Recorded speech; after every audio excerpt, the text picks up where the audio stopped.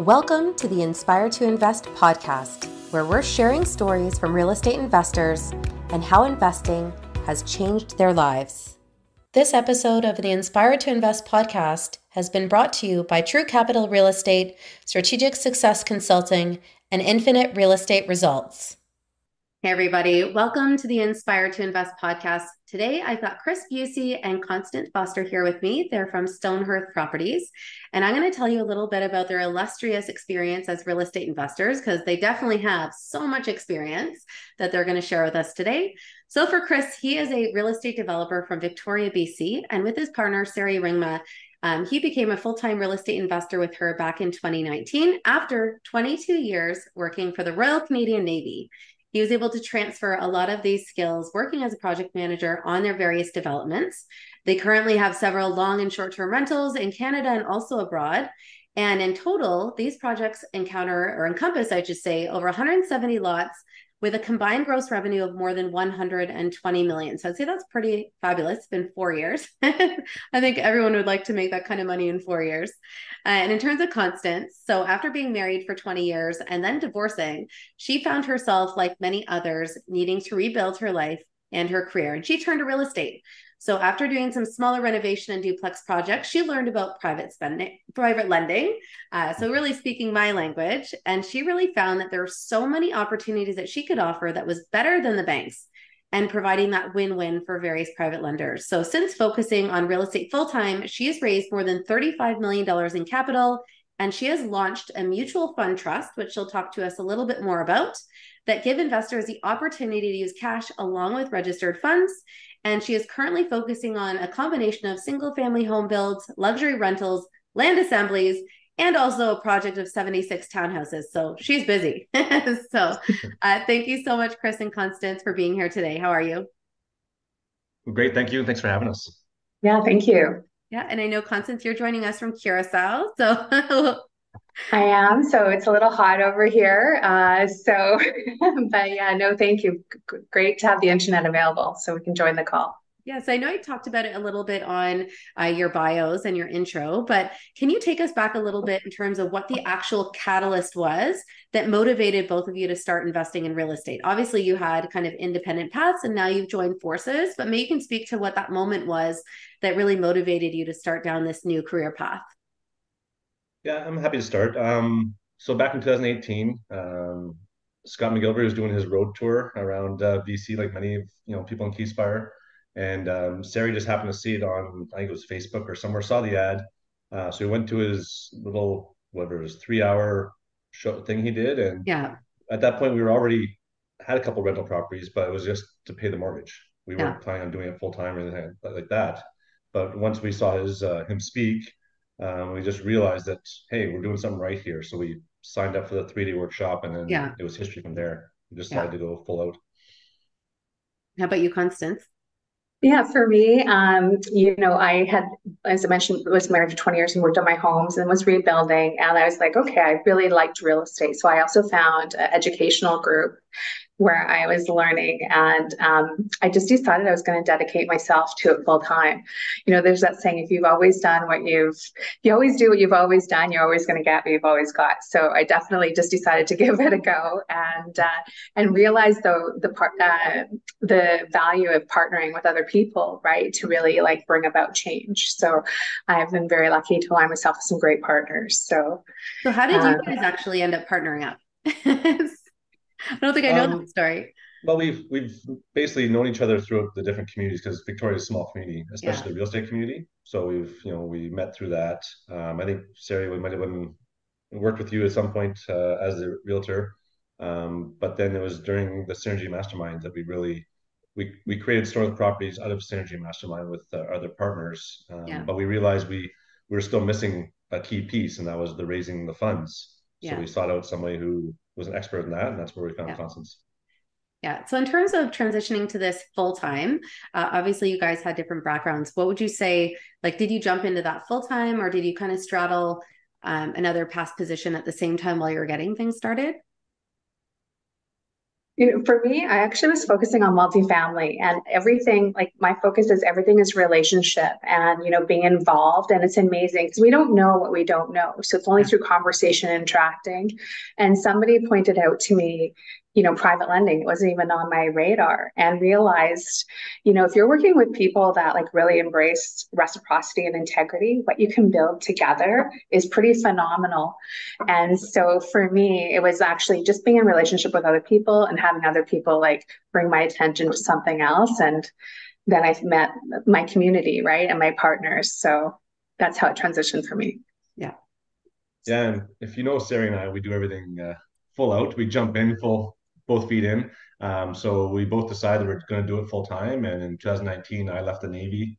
I cashed my pension out. So I used my pension money to build our first house and then went on from there. And Sarah, she left her corporate job to become a realtor. And so we had no safety net and just jumped right in, and we knew we had to make it work.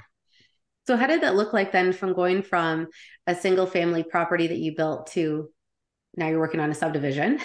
So what does that process look like? Like, did you guys go out thinking that's something you wanted to do, or did just a land opportunity come up? Like, maybe you can walk me through that a bit. Yeah, just again, it's Sari. She's crazy at finding great opportunities and pushing me past my limit. So yeah, we built the one house, and because of the market shift, we were buying turnkey rentals, but it wasn't making sense anymore. So we thought we'd just build them. We'd JV, build 10, 20 single family homes and JV them all out. That was our plan. But then Sari saw this one property and saw how the numbers made sense and said, if we can build two houses, why can't we build 44? And why not? Yeah, so that's where we went. Now, and for you, Constance, like obviously we've worked together in the private lending space, but for anyone that's watching that may be unfamiliar with the kinds of opportunities that exist in this capacity, can you shed a little bit of light on how that would work for someone that's never done it before?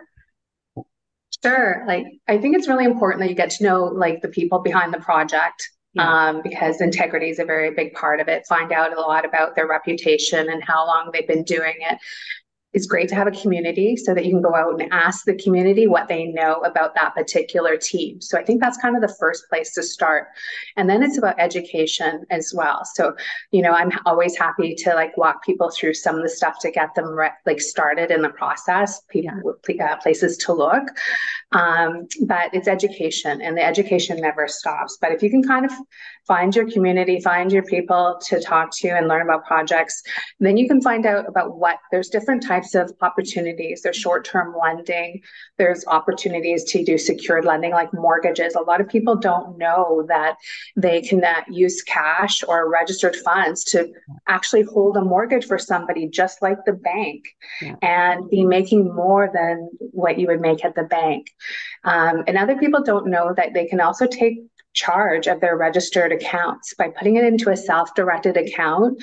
They're able to lend it out for things again like mortgages or mutual fund units where you can participate in different projects from like land development to income producing assets.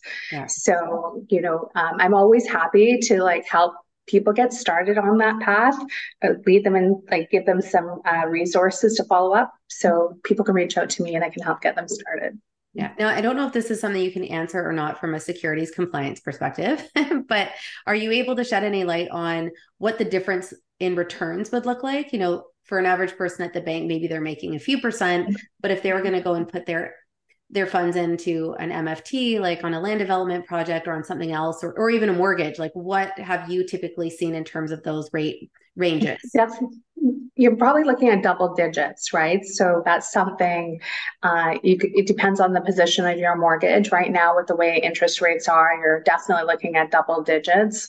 And another part of that is term, right? So some of these projects can be 5 or 7 years, some can be 2 or 3. So that also plays a factor, but you're definitely looking at something a lot more than you're going to get at the bank. And it's being backed by real estate. So you don't get that like crazy fluctuation you get with stocks. Real estate's a little bit more predictable. Yeah, I think that's something where when I've spoken to people and they often perceive private lending as so risky, like I've always liked the tangibility behind it. It's not like you're just walking down the street, like handing out money. Like there's almost always an asset, and in most instances, an appreciating asset that backs that investment. So that's one of the reasons that I've personally liked it. Now, I guess just looking at these last few years, what would you say are some of the challenges that have come up as you've, amplified your projects and diversified what you're working on? Yeah, I'll go into that. I mean, obviously, cost certainly is the big one. Like we all, it's one thing about land development that I've learned over the last couple of years is they take a long time, right? When you do a single family home, it's your chances are the costs, they're not going to change. The market, it's not going to change that much because it's all within a 6 month period. When you're doing a land development, it takes 2 to 5 to 7 years. The market's going to shift multiple times. The costs are going to up or down depending on what's going on in the world. And obviously, COVID hit for us during the middle of our projects. So it really shifted what our expected cost would be. And now with the market downgrade, it's obviously shifted what our expected sales would be in timelines. So that's been the biggest struggle. The good news is for all our projects, we purchased the land well before COVID, before the COVID spike. So we have the land at a great cost, which has really allowed us, has given us that breathing room in all our projects to absorb the cost increase. I mean, there's also been a sales increase too since the start of it. But for the extended timelines, it's allowed us to absorb that and still be in the positive. Yeah. And how about for you, Constance? Do you want to add anything to that? I think the thing is just to always, which I always teach people too, is just always make sure we have extra exits, right? Like make sure that if that you have an A, B, and C, or even a D. You never want to go to D, but when you know that you can do D in a pinch, then that's where you get like the courage and the knowledge that you can do this project and move forward. So it's something we really try to focus on. And I think with the way our team has worked, has gotten us through this difficult time. So something to look for is multiple exits. Now, do you think looking back at these last few years, is there anything that jumps out to you as, say, the biggest lesson that you've learned? Well, I'll give one example of, I say it whenever I speak pretty much, is one of the biggest lessons I learned in land development is, especially going to do this full time, is to make sure you can pay yourself during the project. It's the biggest thing, like it's the biggest stressor that us as a team has learned over the last couple of years. Because we all anticipated that it would take 1 to 2 years max for a project, right? And we'll pay ourselves at the end. Well, that doesn't work, right? Because you have bills to pay, mortgages to pay, all that kind of stuff. So you have to structure the deal where it makes sense so you can pay yourself during it. And when we started out, I was worried that how can I use private lending money to pay myself, right? It didn't make sense. But you got to think about it's the project. They're lending for the project. They want the project to be whole. So in order for it to be whole, you have to be whole. So that was one of the biggest lessons I learned, I think. And it's been a big one. So for someone that's considering budgeting a project like that, is that embedded as a management fee or an acquisition fee? Like how have you determined that ratio, like compared to the project? Yeah, it is. You can do both acquisition fees or management fees. You kind of have to depend on how your lending structure is too, because obviously if your lenders are in just debt financing, then it doesn't really matter how much you pay yourself because you're literally taking your profit and paying yourself up front. But if it's equity financing, well then, the more you take, the less your lenders get. So you really got to work that out and be upfront with it. That's the big thing, is just be upfront to what you're planning paying yourself, and then everyone should be happy. Now, for anyone that doesn't know, can you explain that difference between the debt and equity? Like debt financing and equity? Debt financing is kind of independent of like how the project's performing. So like an equity thing is that you're actually joining in with the team to see. And so if the project does well, you get the blue sky along with the team. But if the project does maybe not as well, you also take that journey with them. So that's an equity role. Investing. Debt is more that there's a targeted rate of return, and it's like a loan. So you're like lending the company money, and the company is obligated to get that paid to you. And it can be structured monthly or deferred. There's a lot of different ways, but those are the two main differences. Okay. Great. Thank you. And then in terms of lessons for you, is there anything that really stands out to you as something, that you would want to share to someone else so that maybe they can avoid a challenge or a mistake or anything like that? Yeah, I think communication with the team, like the systems we started out with were great, but as we grow, you always have to have your eyes on your system and continue to refine them. You can't just do it at the end of the project. Yeah. It's a continual process, because a lot of us, it's learning for all of us all the time. That's one thing in this space, the learning never stops. Yeah. So I think it's just continually refining your systems as you move along and grow. Yeah. I think that's really important. And the communication with the team is really important as well. I think one of the strengths I love about our group is we all have a role and we all have integrity and we all show up. And that's really important. I can't imagine doing this project when you don't have that trust with your members. So that's really important. Yeah. And then just keeping that communication going. Yeah, no, I think that's huge. And obviously what works when there's just a few of you would be very different once you have 10 of you or 100 of you. Mm-hmm. So I can see how you may need to adapt and change as those things change with your business. Mm-hmm. Now, when you look back at, everything you have accomplished so far, what do you feel like you're most proud of or what you would perceive as your biggest success so far? Good question. I'd say for me, it's just the lifestyle that we've been able to, do for our family. It's not necessarily the extravagant lifestyle. It's just the, what we've been able to show our kids, right? I think one of the biggest, things that made me excited is when we started building, we were hiring a lot of our son. He's an athlete, so they couldn't get regular jobs. They're too busy with sports. Yeah. So we hired them during the summers, him and all his buddies. So we had 6 hockey kids working for us all summer. Yeah. They worked for us for 2 summers, maybe 3 actually, on our home builds. And now all 6 of them are in the trades. Yeah. They've all loved it. They all want to do what we're doing. So it's just that role model aspect, I guess, is the best thing. That's what I'm most proud of, I think, in our accomplishments, is that we've been able to really show our kids and, our friends what the opportunities are. Yeah, no, I think that's really powerful. And just for kids in general, I think that this is something that should be exposed to them far more often and also far younger to understand, the purpose of assets and how you can build that wealth, whether it's real estate or even another platform, because I think right now too many people are educated and they just go get jobs and they're living paycheck to paycheck. And there's obviously better options out there. For me, it's just the fact that, a lot of people get strength from their partner, like if they're married or in a partnership, and then doing it on your own, it feels like you just can't keep up with couples, or you don't know where to start. And I think the thing I'm most proud of is realizing you can do it on your own, and because you can align yourself with other people that are aligned with you, right? Where your partner may or may not be, and that could be a detriment. So, you can do this on your own, and you can start small, and then you can start building other relationships and build your own wealth. So I think that's kind of a big thing for me, that just step into it and, opportunities come. Yeah, no, I love that. So with that being said, we're just going to take a really brief break for a word from our sponsors, and we'll be right back. Hi, my name is Carlene Sue, and I'm the CEO of True Capital Real Estate. Our mission is to help busy professionals build lasting wealth. We focus on multifamily purpose-built rentals as a strategic and accessible investment strategy. Our goal is to demystify real estate investing and be your trusted partner to handle all aspects from beginning to end. Because after all, it's not actually about real estate. It's about having a robust and secure financial future so you can focus on the people and things that you care about the most. Thanks again for following along with this episode of Inspired to Invest.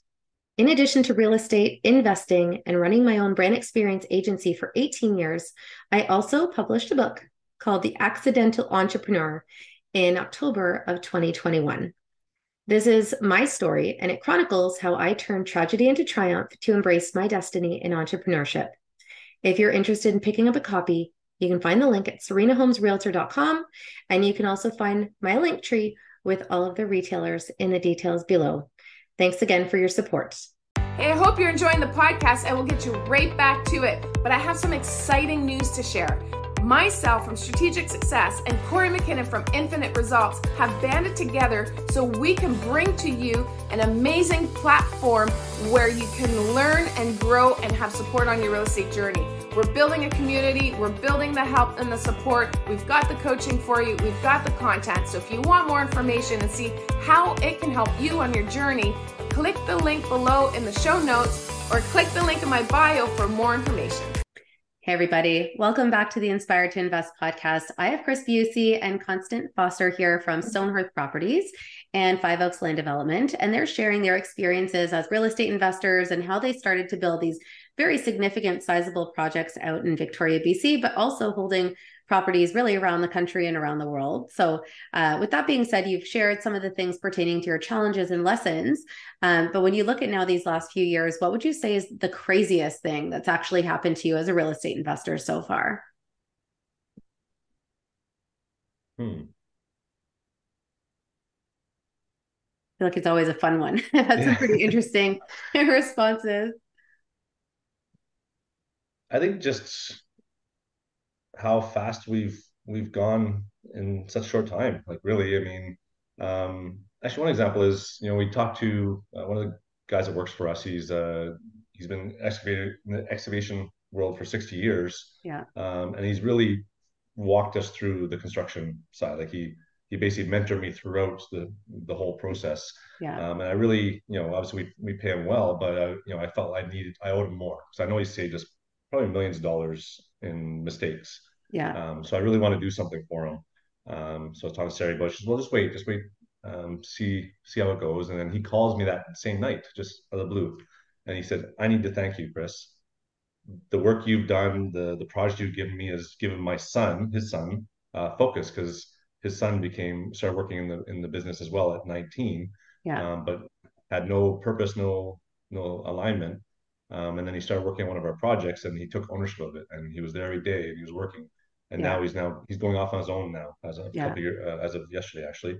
Yeah. So it was a neat feeling, right? It was just, I know it's not crazy outlandish, but it was just a neat feeling to see that and the power of this. Yeah, no, it's huge.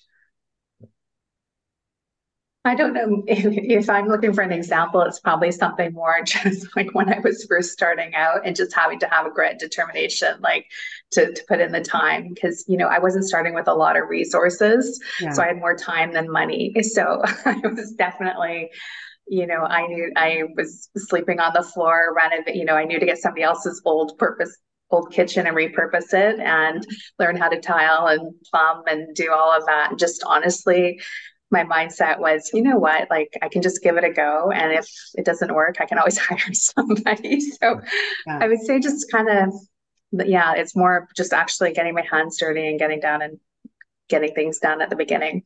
Yeah. Well, I think that's the thing. It's not unusual for a lot of investors to start out where they have the time, but they don't have the money, right? So they will have these unusual circumstances or sacrifices that they'll make, but it's all short-term pain for long-term gain, of course.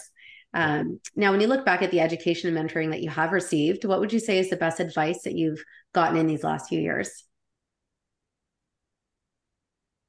For me, it's just honestly to take action, right? I mean, we've all, been taught the mechanics of everything and everything else, but until you take action, there's really nothing going to happen, right? We've all seen people that have paid tens of thousands of dollars for education but aren't doing anything because they just don't take action. Yeah. So I think that's the biggest takeaway I've always gotten from people.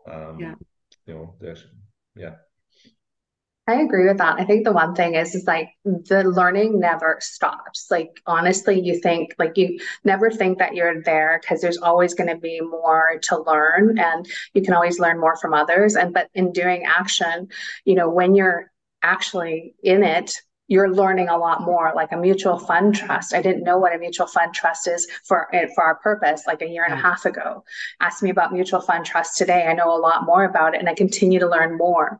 I think it's really important to realize too, for people that are starting out, is sometimes you don't need to have all the answers, is that you need to have the people though that have the answers that can help bring it together.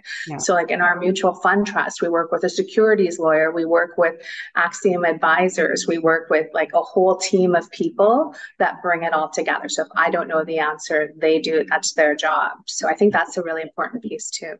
Yeah, I think that's really smart. And just going back to that, like when you are a real estate investor, there are constantly things changing. Like the housing market's very fluid. The government's very involved in legislation and the official plan and all of these different things. So I think even if you think you've got a handle on it, like CMHC wants to change their rules today.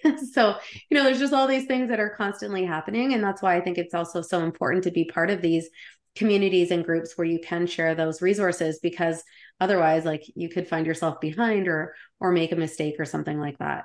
Now, in terms of how real estate investing has changed your life, I know, Kris, like you spoke to that a little bit, but how would you kind of outline that for yourself? And what does financial freedom look to you? I know that you guys are still in the weeds a little bit with your projects, but, what would you say, what will that look like when you can be like, I've made it, I've arrived?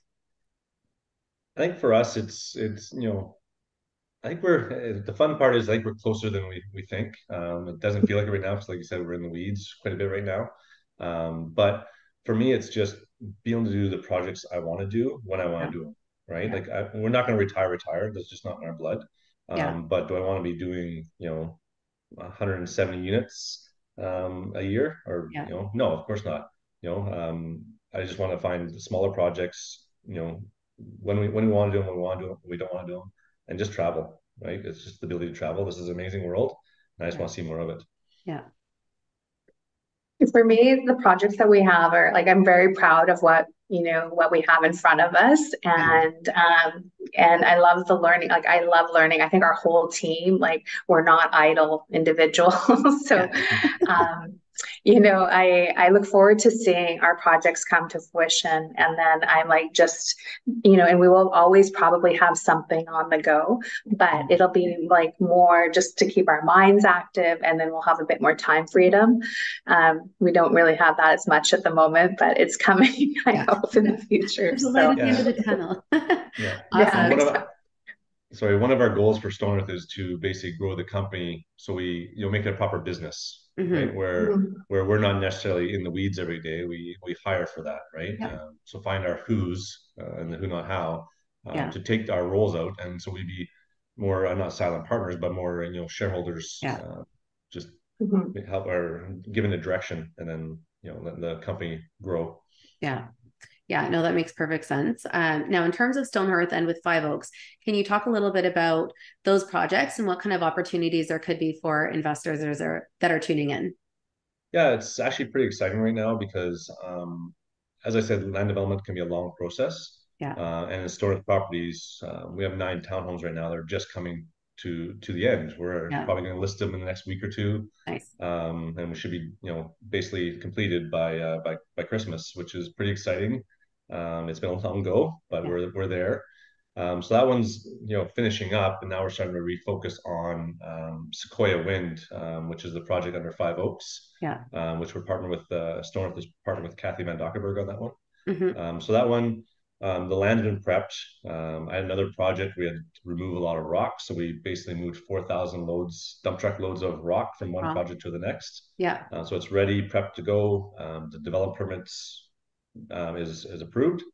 So now we're in discussion with a contractor right now who will probably take the lead on the build of them. And then hopefully springtime we'll be breaking ground and erecting our townhomes. Awesome. Do you want to add anything to that in regards to your MFT? Yeah. So as far as like if people want to get involved with us, we always, I would encourage people to reach out. We sometimes have short-term private lending opportunities and mortgages, but the biggest thing that we're promoting right now is our mutual fund trust. And that was set up, as I mentioned, by our securities lawyer and an accounting firm. And it takes both cash and registered funds. It's a 2-year term, and it offers 15% base rate with a dip option, and you get a bonus if you stay in for 24 months. So the effective rate is 17.12%, which is pretty good.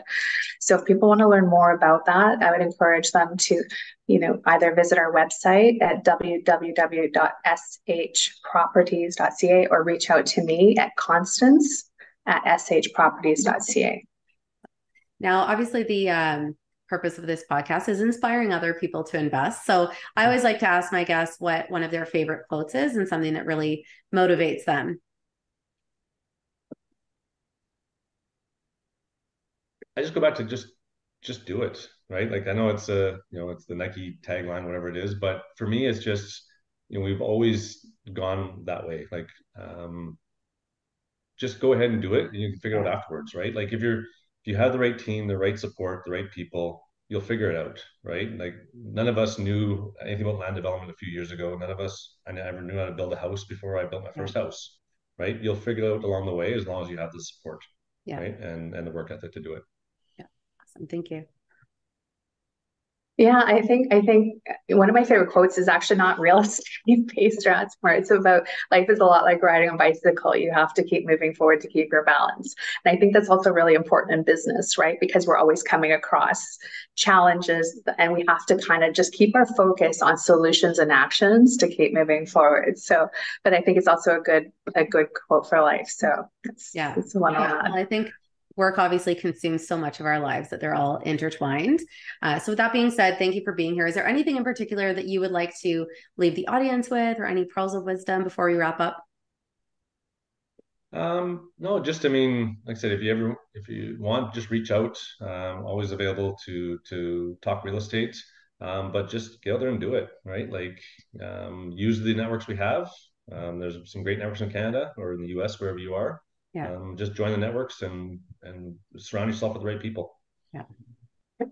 Yeah, and I would say just if you're not really sure on how to get started with private lending, or you wanted to learn more, just reach out. I'm happy to put you on a path or connect you with some ideas.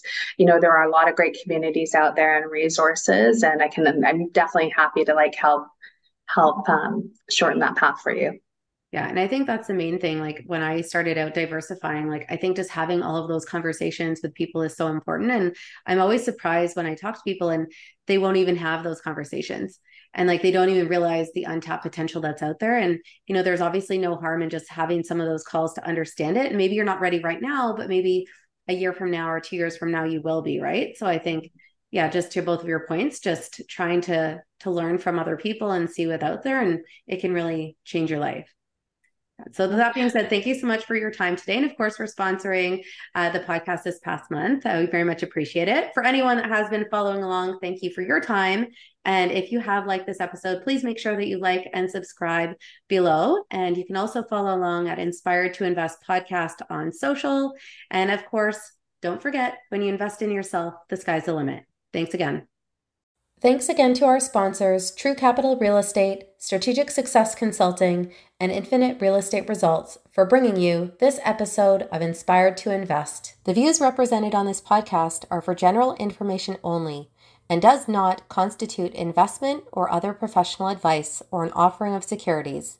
The host and guests featured on Inspired to Invest make no representations as to the performance of any particular investment.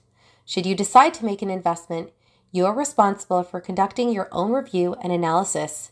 It is recommended that you obtain independent legal, accounting, and tax advice from licensed professionals.